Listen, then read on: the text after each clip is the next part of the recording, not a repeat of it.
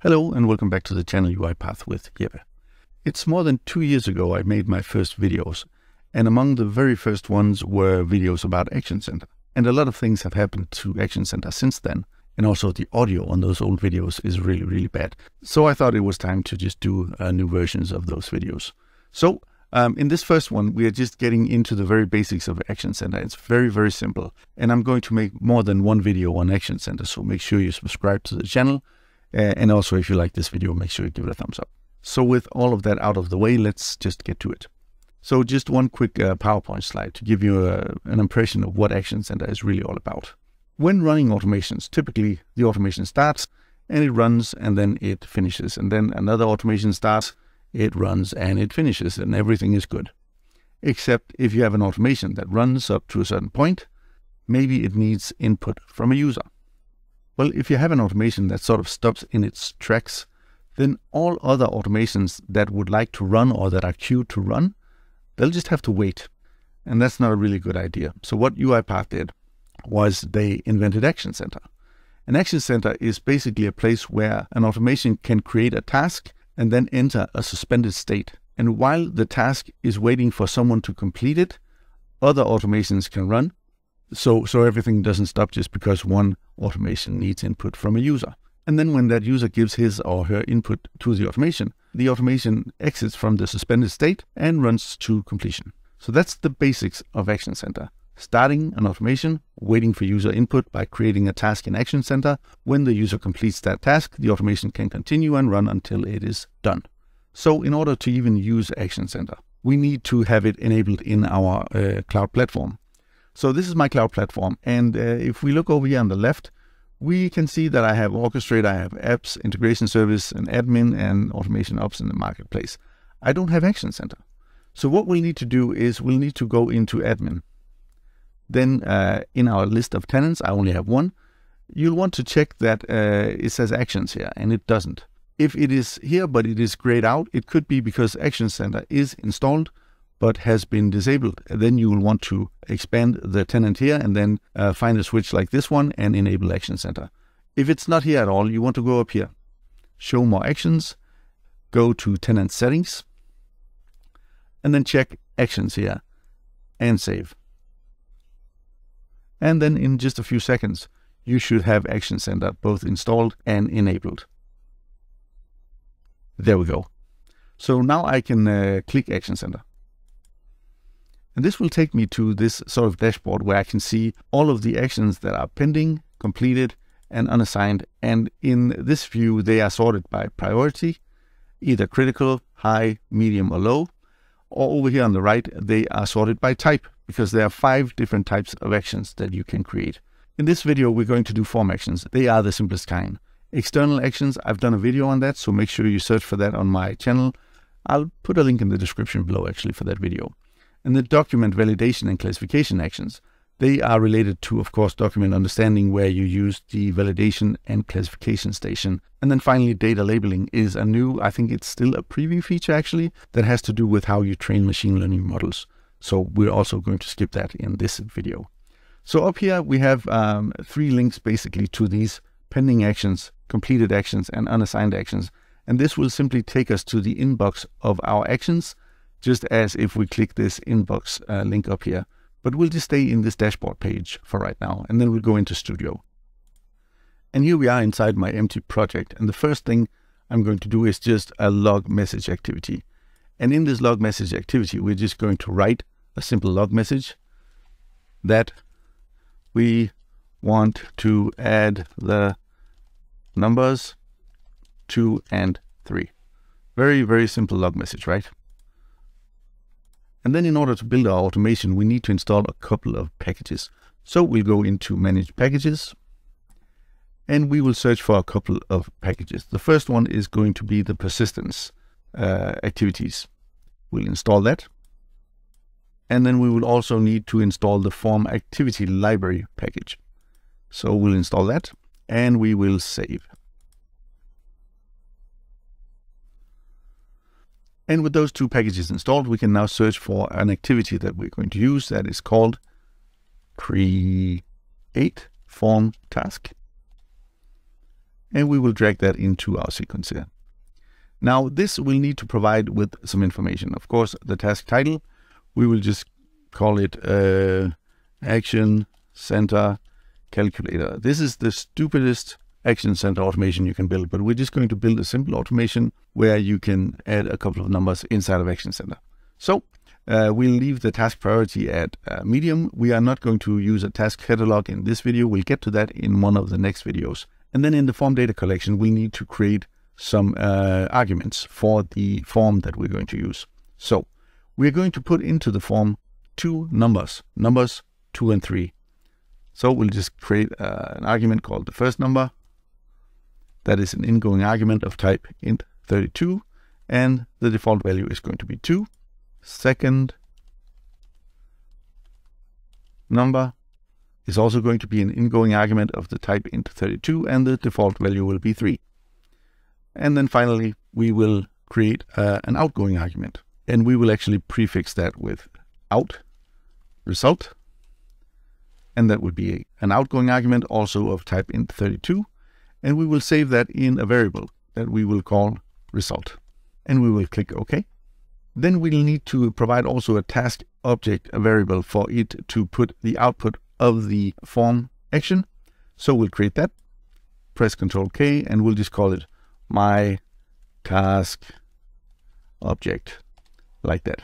The final thing we need to do is actually open the form designer and design the form that we will present to the user inside of Action Center. So when I click this Open Form Designer, what we're going to see is sort of a pre-made form from the arguments that we are putting into the form. So we defined 3 arguments, first number, second number, and out result. And those are then already sort of pre-made. And as you can see, the first number and the second number fields are grayed out. That's because you cannot actually enter anything into them. But we will ask the user to fill in the result of adding these 2 numbers. The user will write that in the out result box and then press the submit button. Let's make a few modifications to these text boxes. The first one, we'll simply call it first number. And if we go to the field key tab over here, we can see that it says first number here as well. And that is simply the name of the variable that it will be expecting and then put into that text field. So I'll save it, go to the next one, type into the label second number, and we'll see that the field key for this one is called second number in camel case. And again, that's because that's the argument that is receiving from the automation. And we'll click save again, and out result, we will type in add numbers and enter result here. And the field key for that will be the out result outgoing argument. So we'll click save.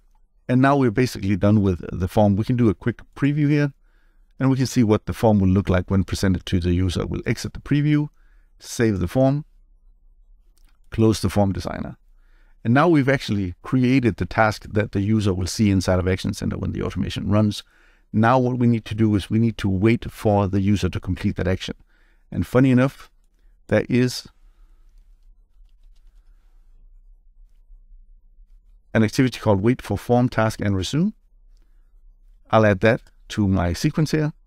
And the task object that we will use inside of this wait for form task and resume activity is going to be the my task object. And the same for the outgoing. We'll also just use that same thing. And that really is all we need to do in order to make this automation work. Now, there are more things and more options you can make use of, but we're trying to keep it simple in this first video. Then we'll get into some of the details in the later videos. One thing we'll just do now is we'll write another log message.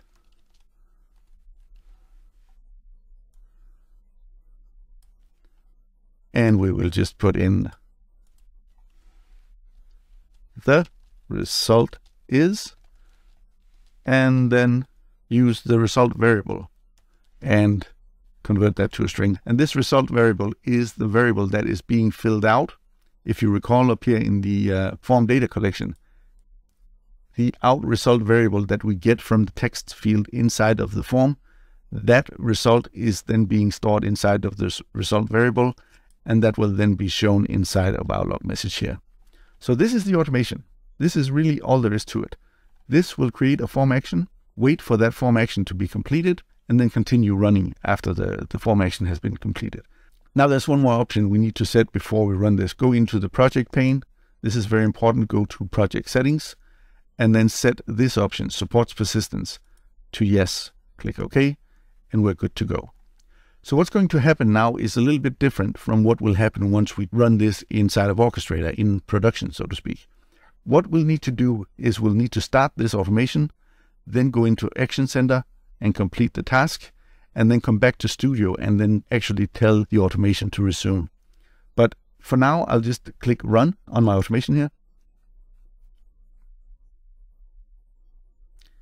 And what we can see now is that the automation is actually paused. And we can see up here on the normal Run button, it says Resume. And if we click this, well, we'll try to resume the automation, but we can't because that task that we're waiting for completion of has not yet been completed. So if we go into Action Center and do a quick refresh, we can see that there's now one unassigned action inside of Action Center. That means if I click this, we'll go to the inbox and to the part of the inbox that says unassigned actions. We can also click the inbox and then go to the unassigned part. And we can see here that there is an Action Center calculator action waiting to be assigned. Up here it says to complete this action, assign to self. Well, I'll click this link and then by doing that, assign the action to me. Then I'll be shown the form. And now I cannot change these first number and second number boxes, but in the result field, I can type in whatever I want. I'll type in 45 and then click Submit. Now, once I have done this, an automation running in production would pick up by itself, and I'll show you this in just a few minutes, and then run to completion. But because we're debugging inside of Studio, or running this from inside of Studio, we need to go back to Studio. And whereas we couldn't, we could press the Resume button before, but it wouldn't do anything because the task hadn't been completed. If we press the Resume button now, we can see that the task runs all the way to the end. And if we go to the output window down here, we can see some log messages. We can see that the task was created and then the task was suspended. We tried to resume it and it failed because we hadn't completed the task, and we did that a couple of times. And then finally we did start the execution again after we had completed the task, and the job actually did resume. Wrote the log message that the result is 45, although that is incorrect. It's what we put inside of the form, and then the execution ended. So this is what it looks like when you're developing and running inside of Studio. But what does this look like when we run it in Orchestrator? Well, let's try and do that now. In order to do that, I'll need to publish the automation, and I'll just publish it. It should then be uploaded into my Orchestrator. There we go. We jump into my browser, go to Orchestrator, and we can see here in my automations folder, I don't have any processes in here. So what I'll do is I will add a new process, and we should have a brand new package inside of here called Action Center 01. And I will just click Next, Next, and Create, and close. And now we have a process that we can run. So what would happen now if I ran this process is, I'll just minimize a couple of windows here. I have my unattended robot sitting on this virtual machine here. So if I run this job now, what should happen is the job will run on that machine, and then it will enter a suspended state. I'll just make this a little bit bigger because we really don't need to see, because nothing is going on the screen here. But if we run it,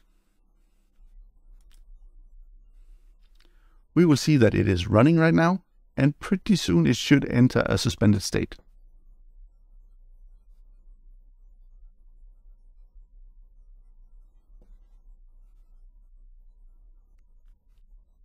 There we go. It switched to the suspended state.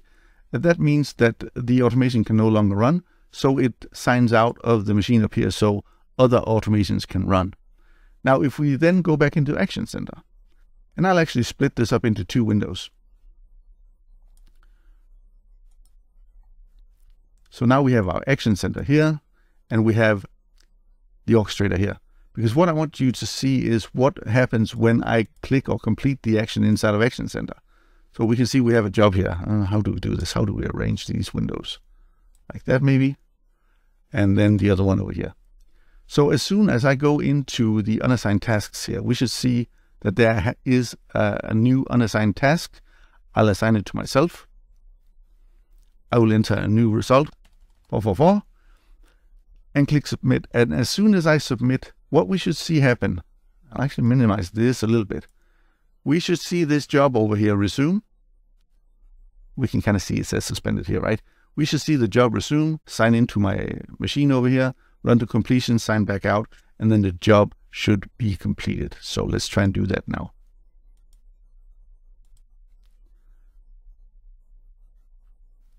The job is running again, signs into the machine, signs out.